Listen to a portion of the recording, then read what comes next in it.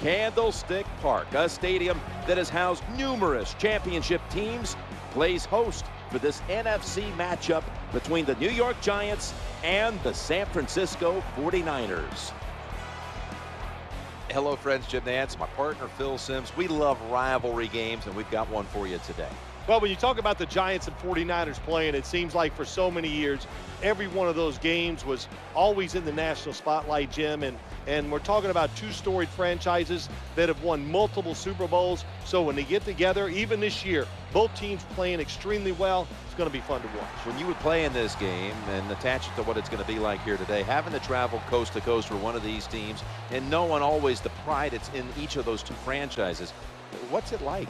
Well, it's awesome. You know, there's nothing like playing in a big game where the attention is on you and the focus, and you know that both of you, even if you don't want to give the other team credit, you know you're both arguably top 5 football teams in the National Football League. So if you go out and win, you're sending a little story to the rest of the league, but also you're telling yourself, hey, we're pretty good.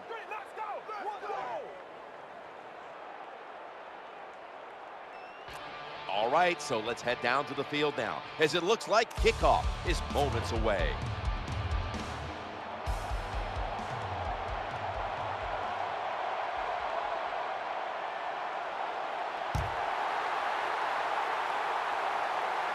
Always a threat, and he'll start his return now. Here is the former overall #1 pick of the draft by way of Utah, quarterback Alex Smith. Alex Smith has physically improved just about every year he's been in the league. And, of course, with Jim Harbaugh being his coach, an ex-NFL quarterback, a tremendous teacher of the position. And we've seen the improvement. It's been fast, that's for sure, with Alex Smith. And, you know, what a job. That's all you can say, the success the 49ers are having.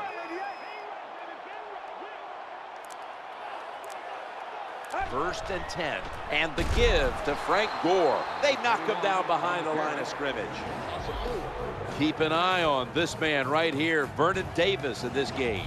If Vernon Davis wasn't so big, you could play him at wide receiver because he has the speed of a wide receiver. And we've seen it so many times. He can take a 5-yard catch and turn it into an 80-yard touchdown. This will be second down. Play action fake and drop it. That's an interception. He steps out. And here's Eli Manning, 2-time Super Bowl MVP, taking the field. Eli Manning, without question, the leader of the New York Giants. He is the man, the elite man. He proved it last year by taking the Giants to a Super Bowl victory.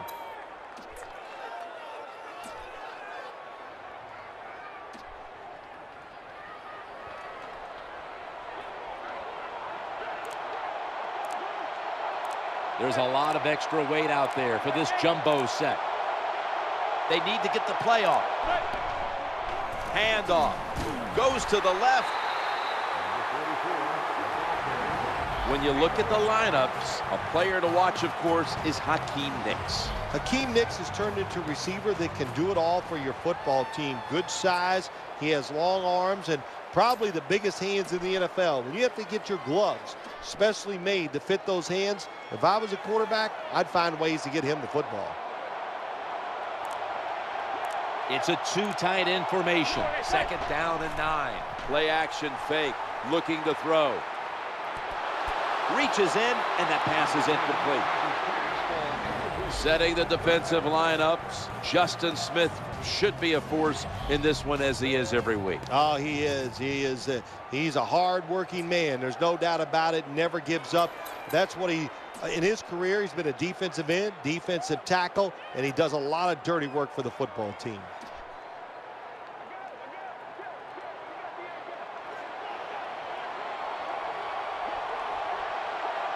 The pass play fails to work, and now it's third down. He drops back to throw, and he hauls it in. Good job by the defense. They're well-taught, well-schooled by the defensive coordinator. They know in situations like this, if it's thrown short of the first down marker, they're good. They come up, make the tackle. Now we have fourth down.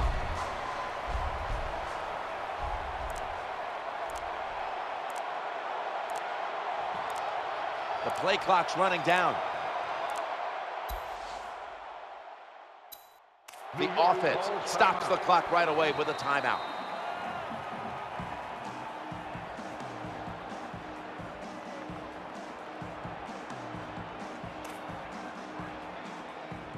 Going to need a lot of leg on this field goal try.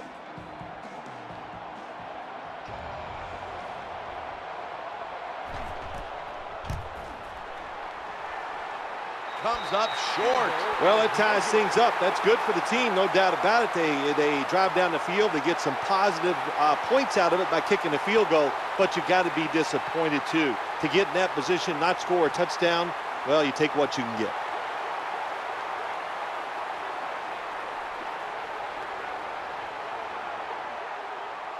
They come to the line of scrimmage. First down. Gore. A tackle behind the line. As we get a look at this defense, Justin Tuck, a player opposing offenses always have to game plan for. Yeah, it's hard to game plan for him, Jim, because he can line up anywhere. He'll line up over the center, the guards. He'll get outside and try to speed rush you. Justin Tuck, very versatile.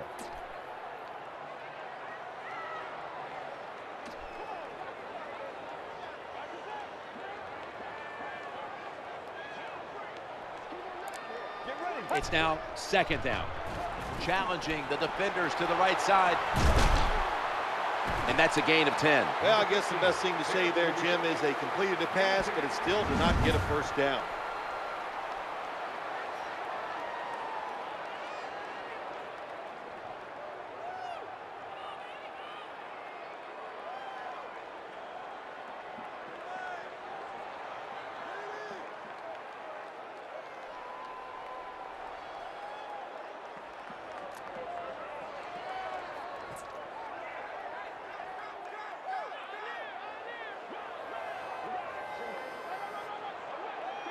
For this play, they'll go with two tight ends.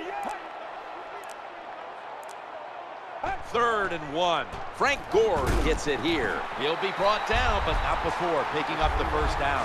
Very few teams in the league can do this and run the football for first downs. Anytime it's in a situation, 3rd and 2, 3rd and 3, they don't even think about run because they're not tough enough to get it done. They have to throw it. Nice job by this offense. Now 1st and 10. On first down, it's back to the ground game. Gains 11. That's a nice job blocking by the offensive line and a really good job by the running back. Seeing the proper hole, gets up in there and picks up big yards.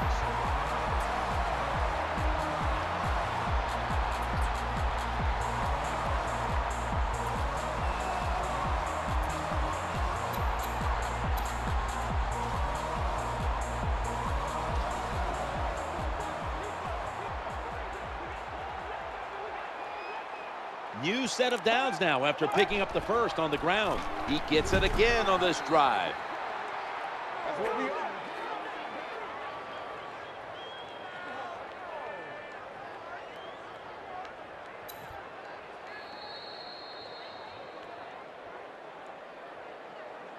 "15 minutes down, 45 minutes to go." And we'll return after this message and a word from your local station. We're back now as the second quarter is about to begin.